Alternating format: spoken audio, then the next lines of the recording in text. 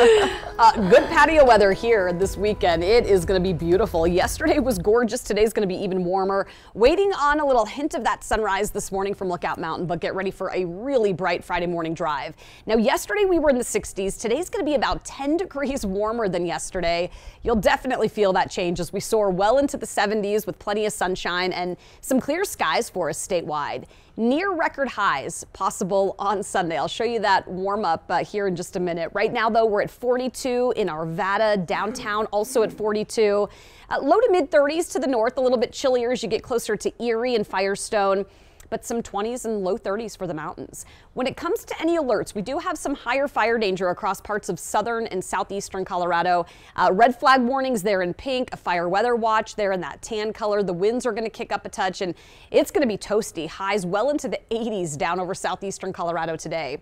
We're going to get into the 70s, starting off in the 40s, upper 60s though by lunchtime. Already at that point, we're flirting with that 70-degree mark, and then we'll get into the mid to upper 70s this afternoon. Just a few developing clouds here today.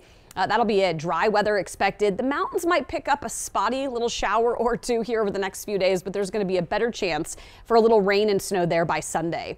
Early tomorrow morning, partly cloudy skies. You'll notice those winds kicking up out of the west. I think after last weekend, we're all a little nervous about that.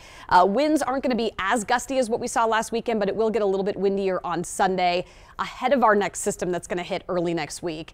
By 7 o'clock Saturday night, we're still talking temps near about 70 degrees. So highs will be in the upper 70s today and tomorrow. Tomorrow, that warm up again happening really early on. Should be well into the upper 60s, near 70 degrees by about lunchtime. So if your kids have any games this weekend, sunscreen, lots of water, it's going to get warm in a hurry here, both today and tomorrow.